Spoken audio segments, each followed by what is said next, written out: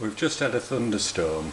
I was trying to have a nap and couldn't get to sleep because of the thunderstorm, so decided to have a look at this circuit that I ran across earlier on. I was looking for something completely different and came across this oscillator circuit, and it's an LC oscillator, the inductor and the capacitor. And what's unusual about this one is that you've just got the capacitor and inductor in parallel like that. Usually most of the standard oscillators either have a tap in the inductor or two capacitors, that kind of thing. This one, emitter-coupled LC oscillator, is different. It's a variation on what you'd expect, really. Positive power there, so the tuned circuit is tied to the positive. This one, effectively the output of this transistor is pumping into there,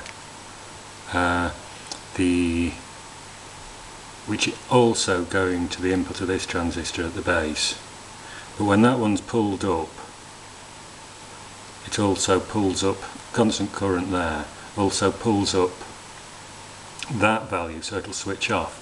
So in effect it's a kind of relaxation oscillator, but I found that in this article that if you take it down below the relaxation levels, you get it at its tuned frequency, which is useful if you want to find out what the inductance of what the value of the inductance is, for instance, which I quite wanted to do just out of curiosity, because I've got this coil wound here, then the white tape. So put together the circuit on a breadboard, which on this article, I'll put the link below, he's done a lot of analysis and come up with a circuit that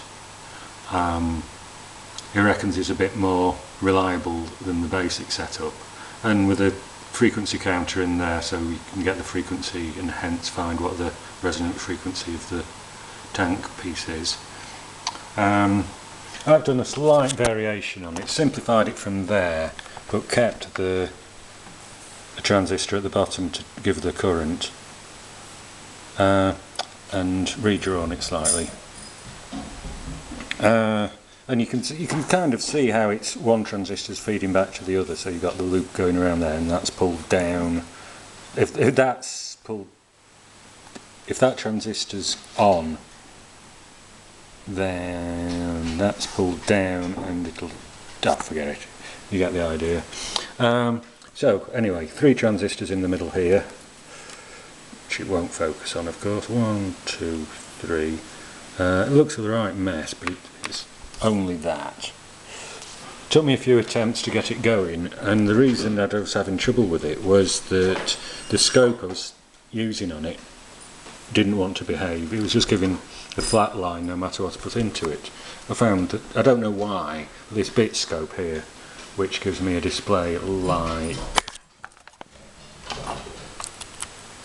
this, that it was flatlining when I was having a high value DC in it on top of that, but if I'd capacitively coupled it, no problem at all. And as you can see, it's quite a reasonable sine wave. One of the things the guy discusses in that article is that if you vary the current at the bottom, at the emitter of the transistors, it can go into a relaxation mode, in which the frequency changes, so it is no longer at the resonant frequency of the tuned circuit of the coil and the inductor and the capacitor. Here you can see it's not far off a sine wave there, and I found that with this little, I think it's about 50 turns of quite thin wire, and what capacitor is that? That's a 104, 10 nanofarad capacitor there. Oh no, sorry, wrong one. That one. 102. 102, 1 nanofarad capacitor there, the capacitor in parallel with the coil, and it works out around 110 kilohertz. And I found that if I vary that, the current going in at the bottom, it varies it a bit with this inductor and capacitor, but only it actually drops as I increase the current going to it, and it drops to about just under 100 kilohertz. So I've not done the calculation yet, but I should be able to work out the inductance of this coil given that capacitance, and the resonance is approximately 105 kilohertz, call it.